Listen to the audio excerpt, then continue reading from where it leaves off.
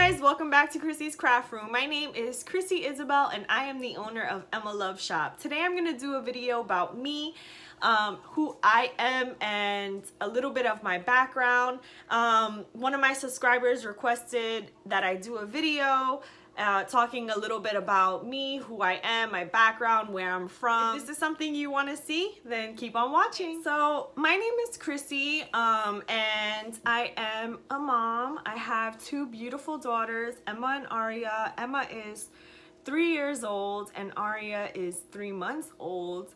And I started Emma Love Shop back in 2016. It started off as just a craft. My husband went out one day for Christmas and bought me the Cricut Air 2, and that's basically what opened up my mind and my creativity to starting a shop. When I first had Emma, I went back to work for a short time when she turned 3 months old.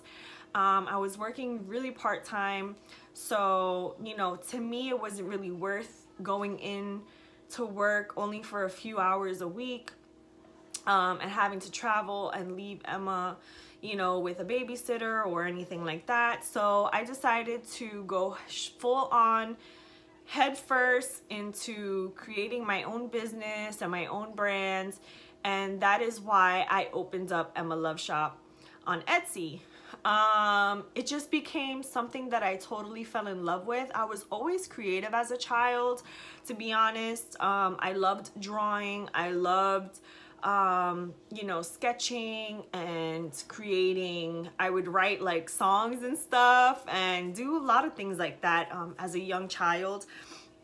And as I grew older, I kind of fell out of that. I lost touch with that. You know, when you get into your teenage years and stuff like that, other things become important. Maybe, and just hanging out with my friends was more important than anything. So I kind of like lost that part of myself. And when I started crafting again, and the more deeper I get into different crafts and different techniques, I'm starting to really fall in love with it even more. And I'm still learning, and I'm still trying to find you know, my passion and what I'm really passionate about and what I really enjoy creating.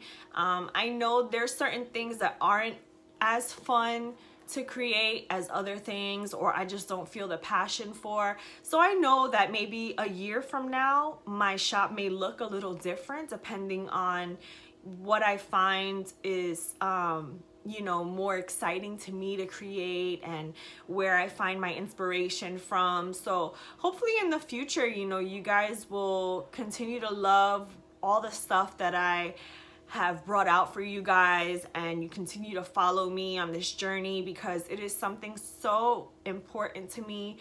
And it means a lot, you know, as a stay-at-home mom or work-at-home mom, you know, trying to help my husband provide with 2 kids. It's challenging, and there are hard days because, you know, it's not constant. So you have good months and you have bad months, and you know, it's very challenging trying to build your own shop and become your own boss. But it's something that I'm not going to give up on, and I'm going to continue to work on that. So let's move on from Emma Love Shop and all that stuff, and just continue and talking a little bit about me. So I'm Puerto Rican. I'm a New Yorican basically, because my Spanish is crap.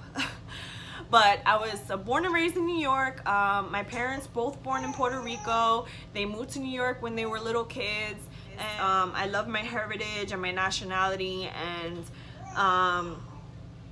you know, my husband is Puerto Rican as well. So you know, we kept it in the culture. Not that there's anything wrong with going outside of the culture, but it just so happened that I found a hot Puerto Rican with green eyes, and I went for it, right?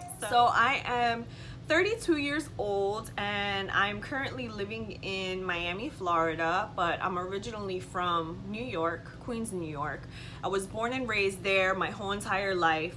You know, my parents are still in my original house that I was raised in Queens, New York, and I do go about once or twice a year. I try and go and visit. My parents do come to Florida every now and again, but They do still live in New York, and I don't see them ever moving to Florida. So there's that, which I'm fine with. I mean, I would love to have them here with me, but at least it gives me a reason to go back to New York, and I love New York so much. I just can't see myself totally moving there, especially now that I have a family and we're kind of like settled. It's been about 10 years since I've moved here. Actually moved here when I was 21 turning 22, or I think I had, yeah, 21 turning 22. I decided to just up and leave New York. Honestly, it was a kind of spur of the moment decision.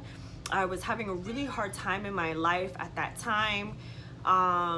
Things were just not going right. I had a really good job. I was a dental assistant in New York.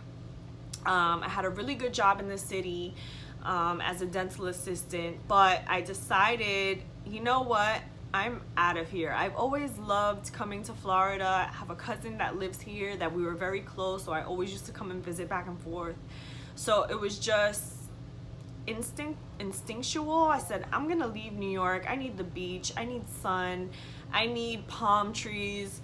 So I just basically told my parents, listen, if you guys support me 100%, I need to go to Florida. I need to find something else in my life. And I quit my job. I called my cousin. I said, can I stay with you for a couple months so I figure out what I'm doing with my life? She said, sure, no problem. She flew to New York, and then we drove 21 hours straight from New York to Miami, Florida. And the rest is history, basically. I lived with her for a little while, and then a couple months after I moved here, you know, I went back to New York for the New Year's, and I almost didn't come back to Miami. I was having a really hard time finding a job as a dental assistant. The pay is so much lower here than it is in New York. I mean, I was taking a huge pay cut, and you know, it was just really hard. I didn't think I was gonna be able to make it on my own living in Miami, but sure enough, when I was in New York for the holidays, I got a phone call from one of the dental offices that I had submitted my resume and had went on an interview, and they hired me, and they basically said, when you get back from New York, you can start. So that was pretty much it. That is what hooked me. Then I met my now husband shortly after that, or I think before that, because I had met him, but we were just friends hanging out or whatever. And yeah, when I got back to New York, things just kind of fell into place, and so that's how I ended up in Miami. I started dating my husband. We lived together for several years before even thinking about, we got together in 2009, and we got married in 2014, and pretty much once we got together, we knew we wanted, you know, it was serious. So we moved in together right away. It was actually probably faster than any normal couple should move in with each other. But we did it. We took the plunge, and here we are, you know, almost 10 years later, married with 2 beautiful kids and 2 cats and a lizard and fish. So I'm very grateful for how my life ended up, and I'm just, you know, keeping my head above the water and thankful and grateful and so blessed to be where I am today. And I can only pray and hope that, you know, with further support and love from all you guys and all my followers and supporters and everyone that's been following my journey since day one on Instagram, you know, continue to support me so that nothing but growth can come out of this, and, you know, finding myself as a person, as a woman, as an entrepreneur. And I hope that maybe I can inspire somebody out there to follow their own dreams and to do whatever it is that you want to do, even if it's just a hobby, or, you know, it's maybe you know, you don't want to open your own shop in your house or whatever. You don't want to do crafts. Maybe you love to dance. Maybe you love to sing. Maybe you like to play an instrument or draw or whatever it is. I just hope that I can inspire somebody out there to do what you love and never give up. And I want to support you guys, and you know, and that's one of the reasons why I decided to do YouTube, is because I learned so much from so many people out there in the YouTube world, and I followed, you know, along with so many tutorials and looking for inspiration, and I found so much and I grew so much from watching all those videos. And I just want to give back to everyone out there, because I believe that there is enough to go around, and I don't have any secrets with anything, and I just want to help everyone. I want to help people be better and do better and share my craft and my love for crafting with you guys, whether it's making a shirt, making a cup, you know, glittering ornaments, maybe, you know, canvas paintings, anything, whatever it is that I love to do. You know, I hope that you guys will follow me along on this journey. Anyways, I hope that you guys loved following along with this little video about me. If there's anything that I didn't answer for you guys, or you have any other questions, please let me know in the comments. And if you haven't already, please hit the like button and subscribe to see more videos on my channel. I have so many amazing things coming up. Christmas is right around the corner, and I have exciting DIY things for you guys for this upcoming holiday. So thanks again for being here. I love you all. Thank you so much.